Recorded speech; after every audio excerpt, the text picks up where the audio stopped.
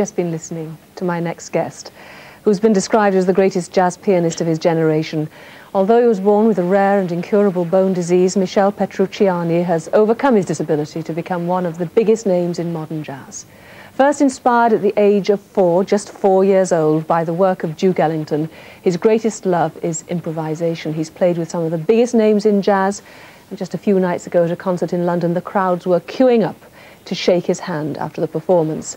His latest album, live at the Champs-Élysées Theatre, opens with a full 45 minutes of non-stop improvisation round his favourite composers. Although he won't quite be repeating that feat today, I'm delighted to welcome Michel Petrucciani. What were you playing for me just now? Where was that from? It was just the beginning of a new song called Romantic But Not Blue. You played for 45 minutes in the opening of your new album. Improvised for 45 minutes, is that right? Not really improvising. It's a random of all the composers that I love, like Duke Ellington, Herbie Hancock, Cosma, who is a French composer that wrote Autumn Leaves, Roger and Hart's, Gershwin, Thelonious Monk. So I do a lot of that, you know, and I mix all the songs together. But what is most important is more the composers than the actual songs, because in each of the composers you have their own identity.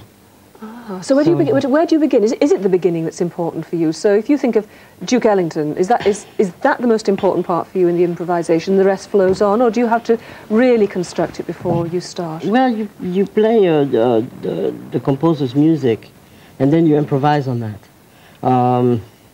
But you see, Duke Ellington, for instance, for me is the classical composer of the 21st century, because jazz is, for me, the classical music of tomorrow. And you can't look past him then? You can understand and appreciate all the others, but he is the one that you hold dear because he was the first one that you listened to?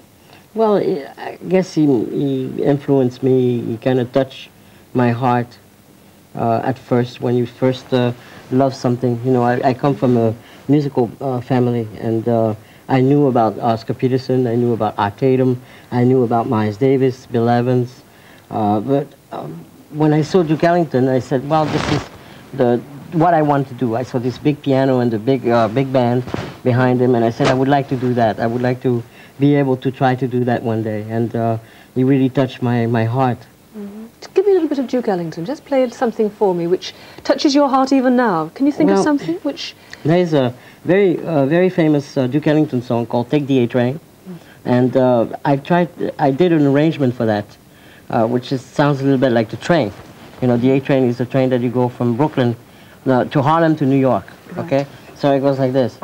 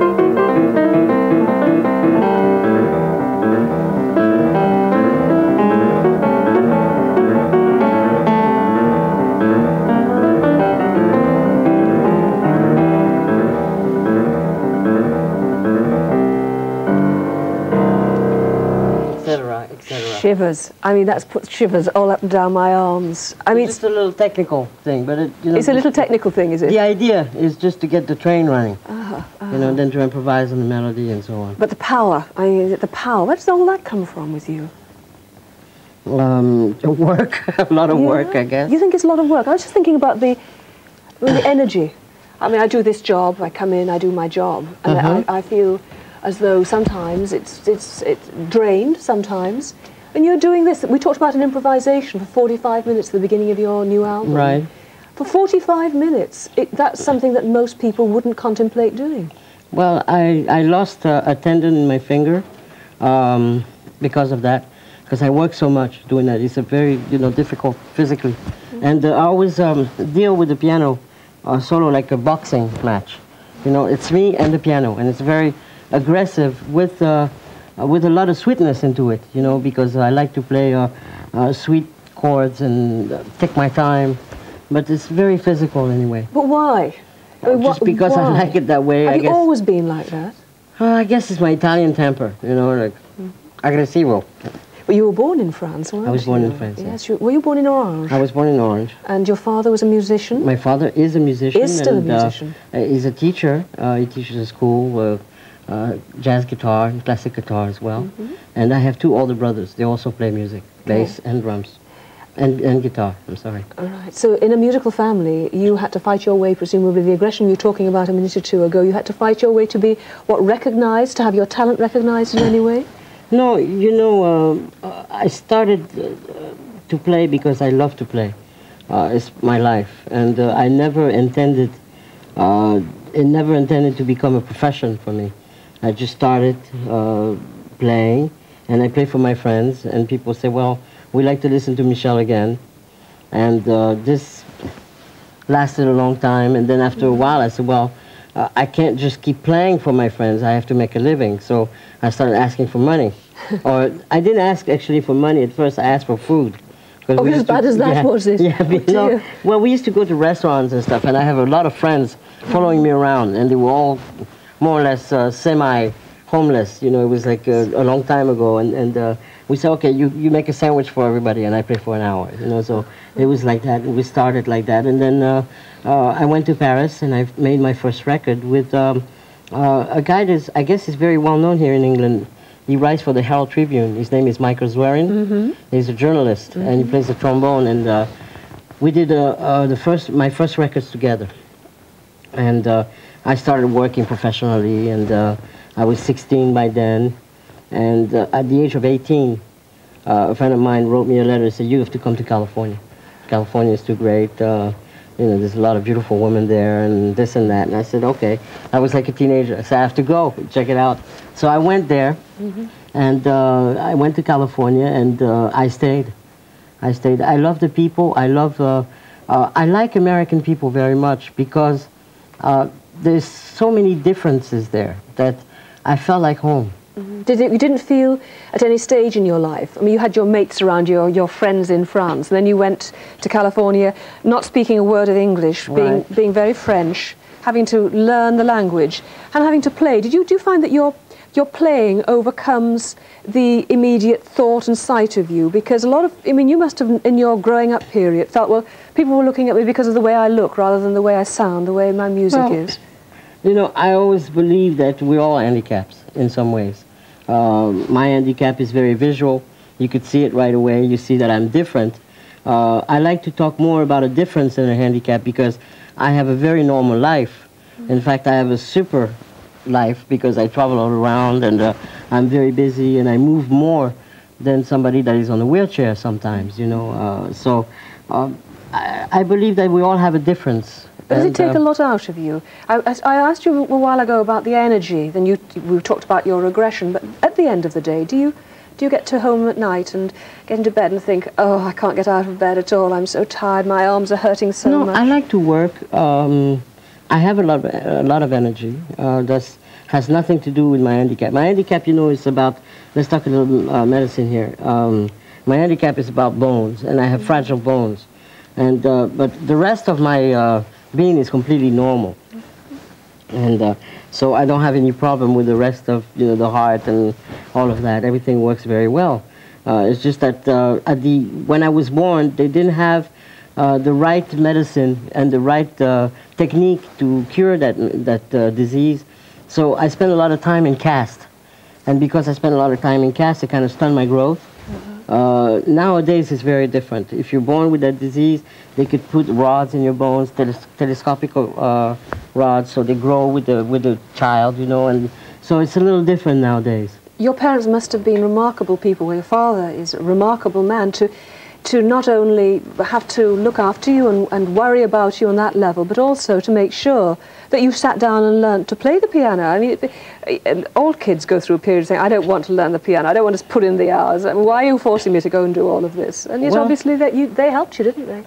Yeah, my father was, because it was really part of the family's business, really. The music was my mother's milk, as I say all the time. And the music, and jazz music, in fact. Not even, I learned how I discovered later on classical music and rock and roll and other types of music. But in fact, jazz is something that I knew since I was a little child. So when you got to California and you started to meet some of these people, I went to California and I went to see live some of the people that I used to listen on records. And that was great. And then I ended up at somebody's house by the name of Charles Lloyd, who was a very famous saxophone player in the 60s during the flower people time, you know. And he had stopped playing for 10 years. And I came to his house. He said, what do you do? I said, well, I tried to play the piano. He said, there's a piano here. Why don't you sit down and play some? So he was sitting a little bit where you are now. And I started playing for him. And he disappeared. And I thought to myself, well, I must have bored him to death. And he went to his garage and picked up his saxophone, things that he hasn't done in 10 years, and he started playing with me. And we play all night, all day. We didn't stop playing for about, I think, 24 hours. And he said, okay, I want you to stay here, and I want to start going on stage again. So since he was so famous in America, when he decided to make a comeback, I had a lot of press and newspapers and TV and the Johnny Carson show, and you know, we did all of that. So it was a big opening for me in the United States, which is a very difficult thing to do, to come in the jazz business and being a European, because you know, it's already very difficult for American people. So when you arrive, you kind of steal something that is not yours, you know, because jazz music is definitely a black American art form, and you come from Orange, France, and you say, okay, here I am playing with a great saxophone player here in America. It was difficult at first. I bet. I bet it did wonders for the girls, though, listening to you on the Johnny Carson show and hearing about you and reading about you and all those kind of things. Well, it lasted for about 6 months. Yeah. And then nobody ever heard about me after that. Everybody forgot. Not in any way whatsoever ever did they forget. It's the truth, though. We're going to take a little break. I'm going to come back. I want to hear some more music from you. So just hang around for a little while longer. We'll be back. I'm talking to Michel Petrucciani. In just a moment, stay.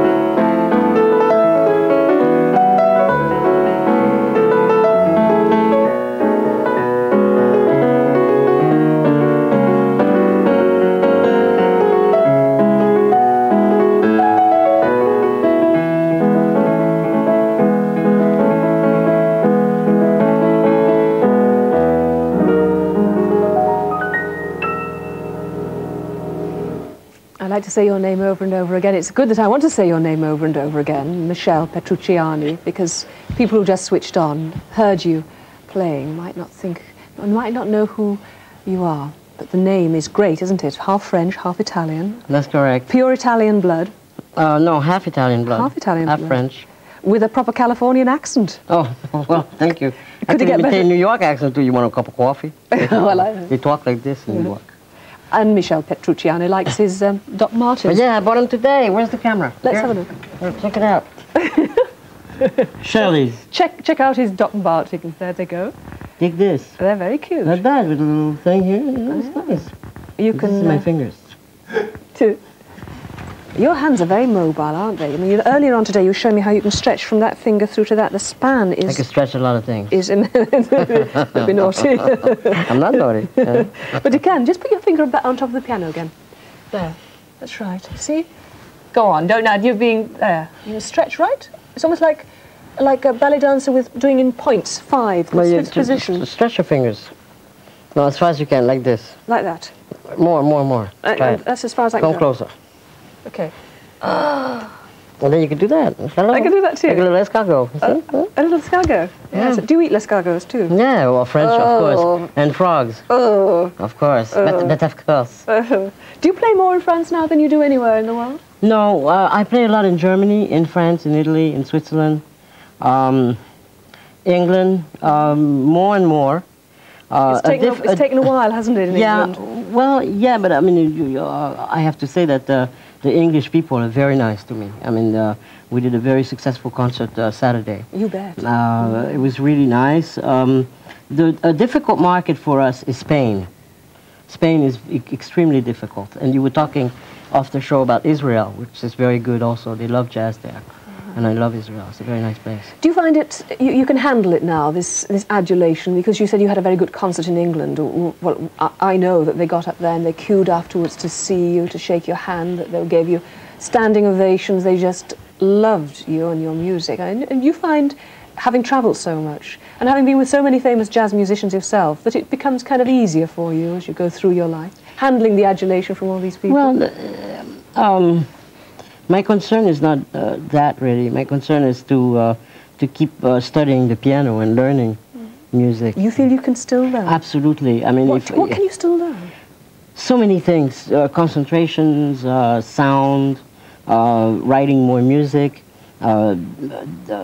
full of projects that I have. I mean, I have so many things I want to do that I didn't yet, become very close to do it. But isn't it a gift from God? I'm listening. If I stand back here or lean back here and I see your face and I don't see your hands, and I just shut my eyes and listen, it's like something that's out of this world. It's something that comes from somewhere else. It almost seems. People said some people are gifted, some are not. I don't really believe in that. I believe in hard work. The only thing I could say is that the difference between a gifted one and a not gifted one is that if you spend 10 minutes behind your piano and you have the feeling that you spend 4 hours, you're not very gifted. And if you spend 4 hours and you have the feeling that you only spend 10 minutes, then you are very gifted. So what you're saying... Meaning that you love what you do. Yes. And this is the difference between people that can make it easier is because they love what they do. And I do love to play the piano. I love to sit down behind the piano. I can spend all day playing the piano, but I can make phone calls, I watch TV, I stay behind the piano. It's like my office. I talk to my wife, my kids, and so I move, I have a cup of coffee, and I come back. So for me, the piano is a very comfortable element. How many kids do you have? I have 2 children, 2 boys. And are they like you, gifted with music? Well, I put the youngest one, who's 6 years old, to the violin not long ago, in fact, 3 or 4 days ago. And it was great because a friend of mine gave him a little violin like this, and he played it, and he had big eyes, and he was looking at me going, "Am I doing okay?" It was really great. I mean, it's more or less a phantasm of the father. Yes. I would love for him to play the violin. Like your dad wanted you to play. So, do you believe in disciplining him? Will you, if he says, "Oh, Dad, I don't want to do any more of this," will you still say, "No, you must"? Well, it's a good question, and it's a hard question to answer because music is so difficult, and because I am really professional in what I do, and I make a career out of doing that. I mean, I make my living out of playing the piano. I don't think I'll be as hard as my father. My father's was very hard because he was determined to put us, the 3 boys, into being professional and to make a job out of playing music. I think he wanted to be a concertist, he wanted to do concerts, and he really couldn't to the extent that he had imagined for himself. So he tried to put his, again, his phantasm through his boys. Do you regret that? I mean, do you resent that now, looking back and what your father did? No, it's like Picasso used to say, you're a cord on a river. You could go right or left, and all you have to do is look straightforward, and this is what happened to me. I was put behind the piano, and now I am doing this, and this is my life, and I could go right or left, and all I want to do is get better. So when you say get better and you want to learn and you want to improve, does it take other people to help you improve? Does it take other musicians? It takes other musicians. It takes listening to a lot of people. I listen to a lot of music, rock and roll. I love Prince. I love Madonna. I love Michael Jackson. I love Jimi Hendrix. I like Mozart. I love Jean-Sébastien Bach. You know, it goes from, when people say, what do you listen? What kind of music you listen? I said, it goes from Bach to Jimi Hendrix. Oh, can you do that? I mean, can you right now on this piano give me an example of how modern music, how rock music can affect you in the way you play? It's just the sounds, and you know, classical music had brought to what so-called modern music, the harmony, you know, because before it was the chords like this, you know, like that, and then people like Rachmaninoff invented chords like this.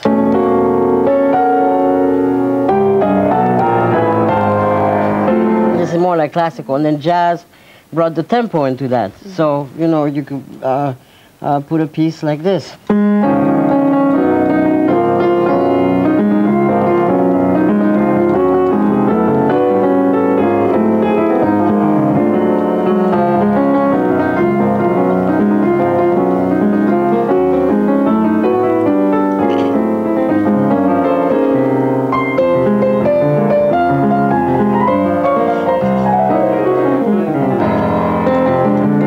That's a mix of, you know, classical and jazz. And the drama, but the drama in it is that rise, isn't it? It's that holding of an audience and making sure they don't ever leave you. It's that's a technique as much as anything else, I would imagine. Well, that's concentration. That's concentration. Yeah, I saw you were having concentration. That's why I fluked before. A little bit, a little bit. Who is the man or the woman that you most?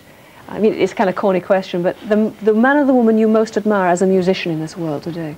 Well, there's a lot, in fact. Living piano player is Herbie Hancock. I really love his playing. Dead is always Miles Davis, because he really taught a lot to young people, to young musicians. He always say the right things for them to keep going and give a lot of encouragement. Otherwise, there's so many people. Out of America more than in Europe, or is it fairly evenly split? I mean, is the tradition still in America? We talked about black jazz musicians, the heritage of all saying of black that. jazz musician, it's a little bit too confined in one corner, you know.